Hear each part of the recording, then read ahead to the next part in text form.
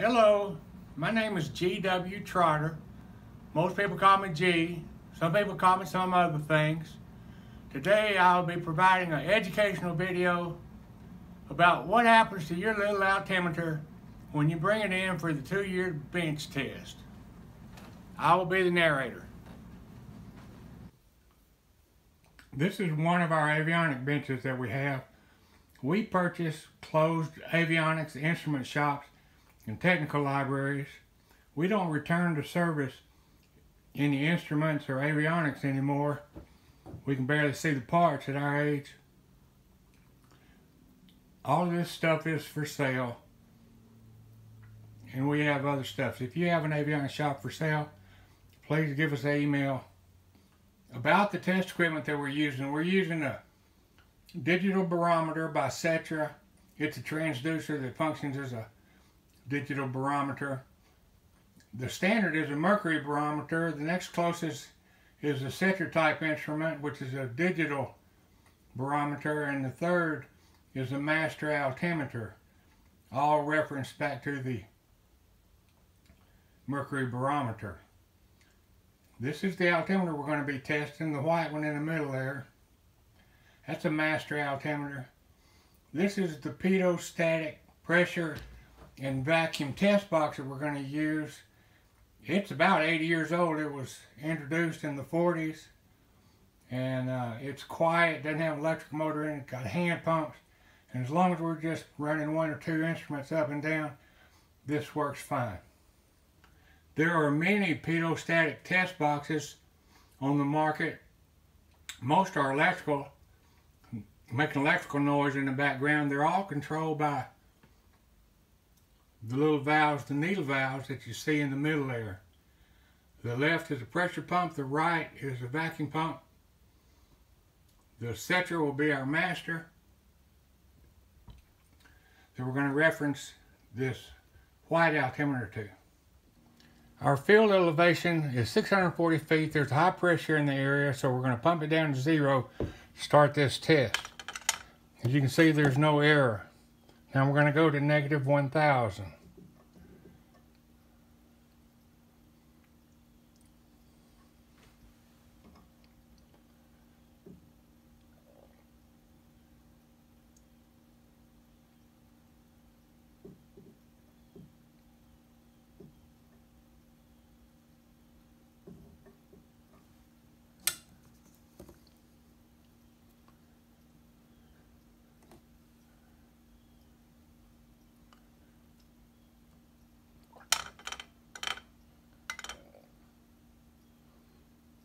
Negative 1,000, we're seeing negative 15. We're going to record those two, and we're going to move it to 500.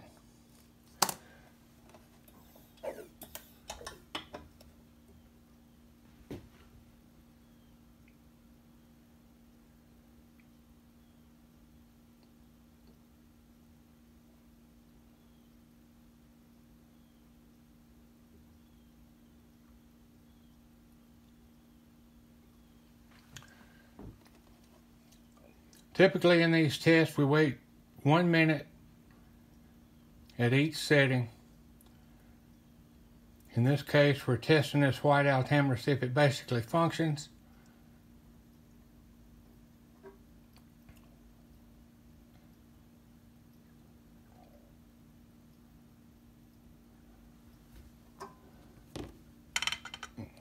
We see negative 5. We're going to move it to 1,000.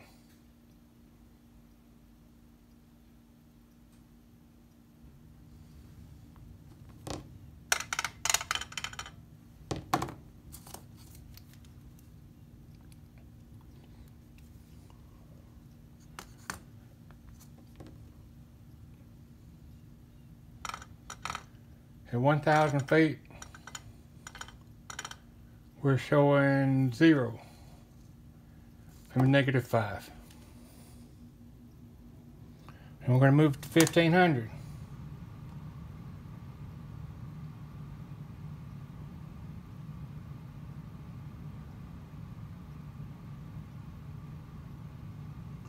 We're going to do the friction test as we're going up. We're going to do the altimeter accuracy test and the friction test as we're going up. We're going to do the hysteresis test and the after effect test as we're coming down.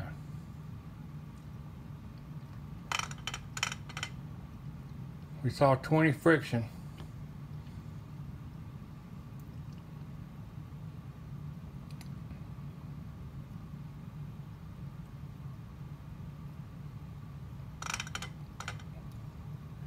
-10.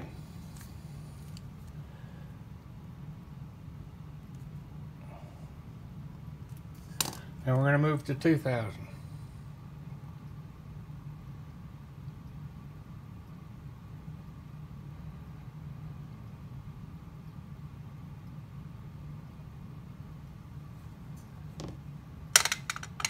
We saw 20 friction again.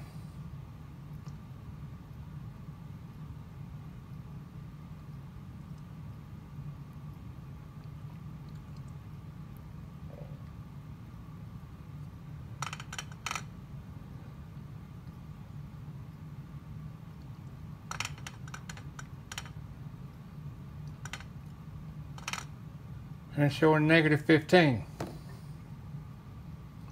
And we're going to move to 3000.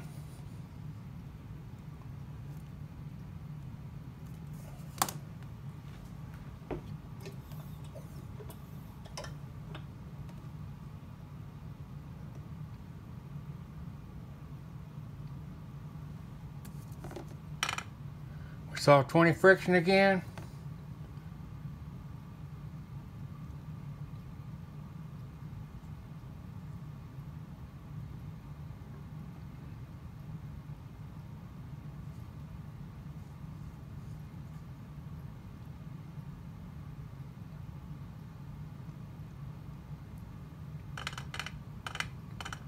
Showing -10. We're going to move to 4000.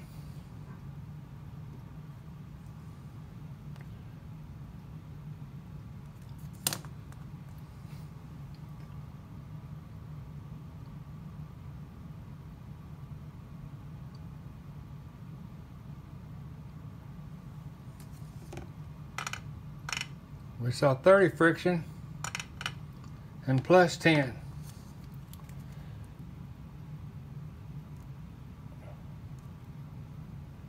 We're going to move to 6000 now.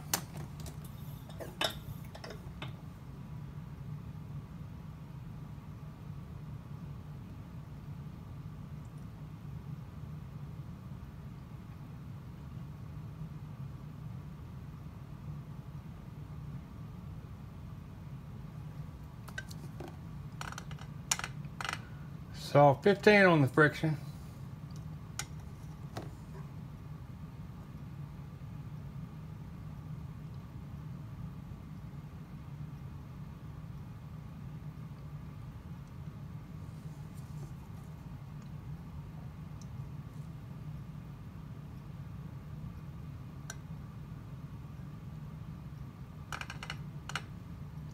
Zero on the scale error.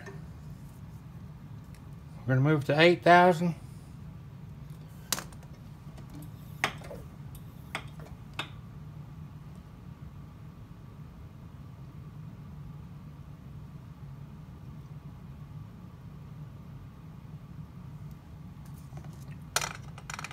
Saw 10 on the friction.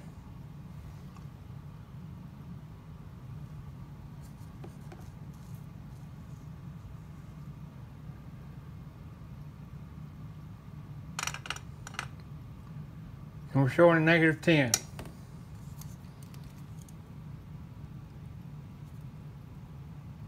We're going to move to 10,000.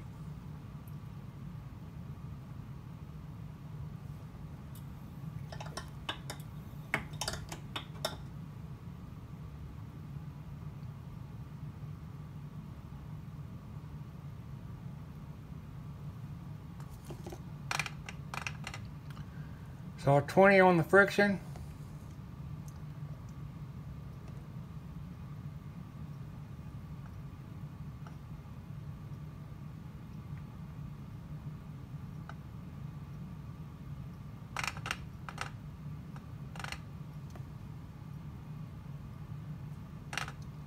Now I'm showing a negative 25. Move to 12.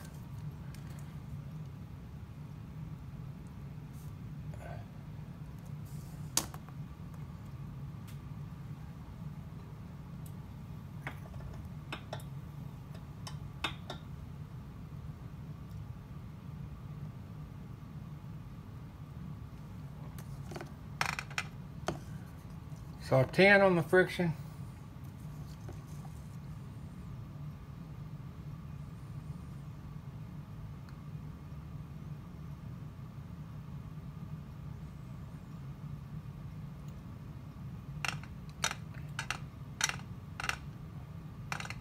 I'm showing negative 50 on the scale there. Heading to 14,000.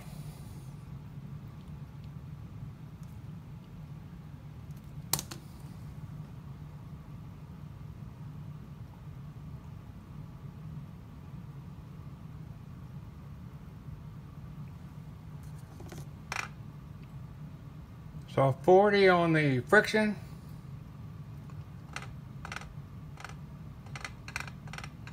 Scale error of negative 50. Heading to 6,000.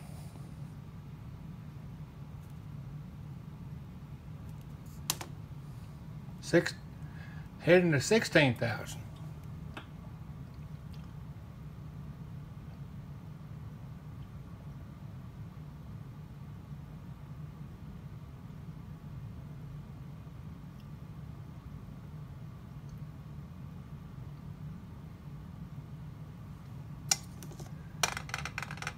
So 30 on the friction. Negative 70 on the scale error.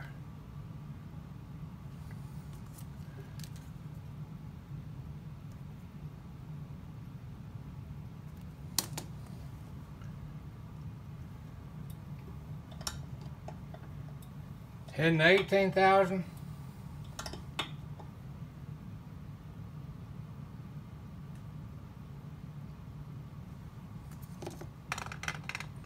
So 20 on the friction.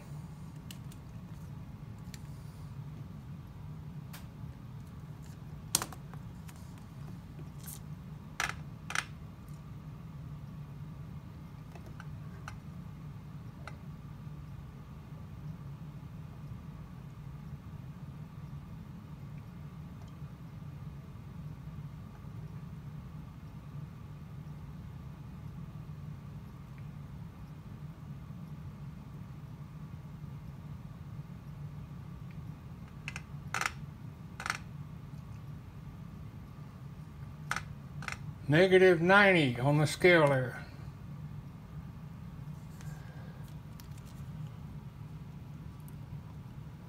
Everything's passing thus far.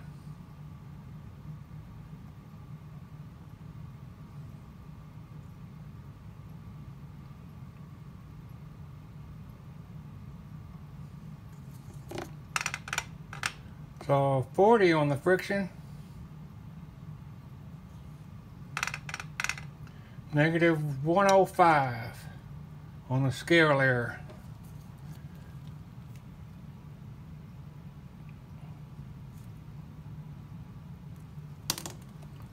On 22,000.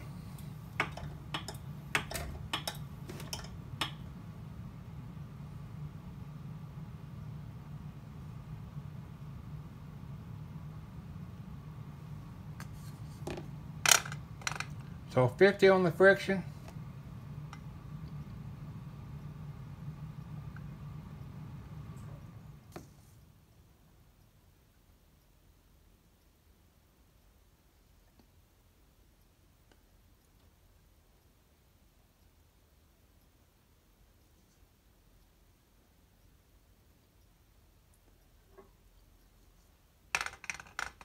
$22,000 was showing 110. Negative 110 scale error. Going to 25.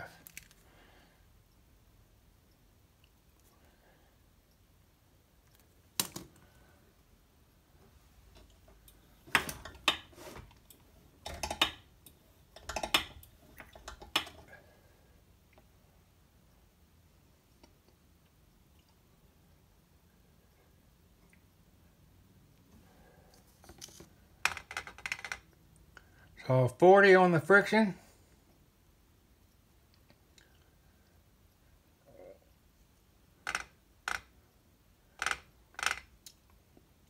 Negative 105 on the scale error. Going to 30.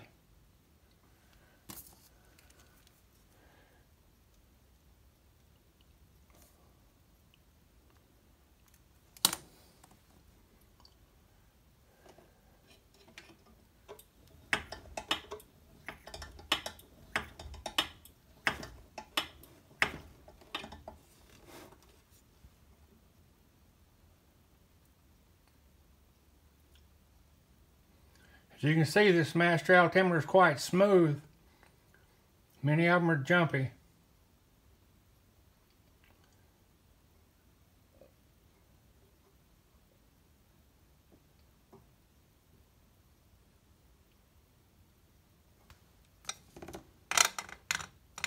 So 40 on the friction, negative 100 on the scale error. Going to 35.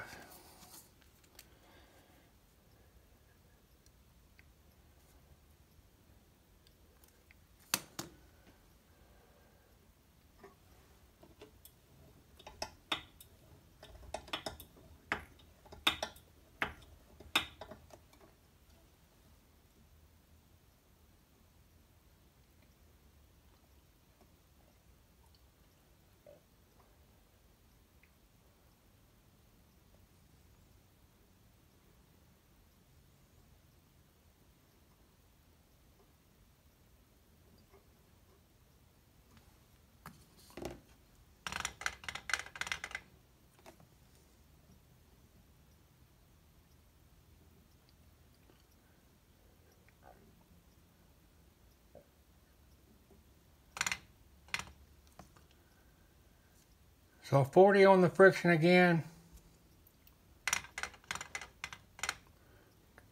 Negative 15 on the scale error.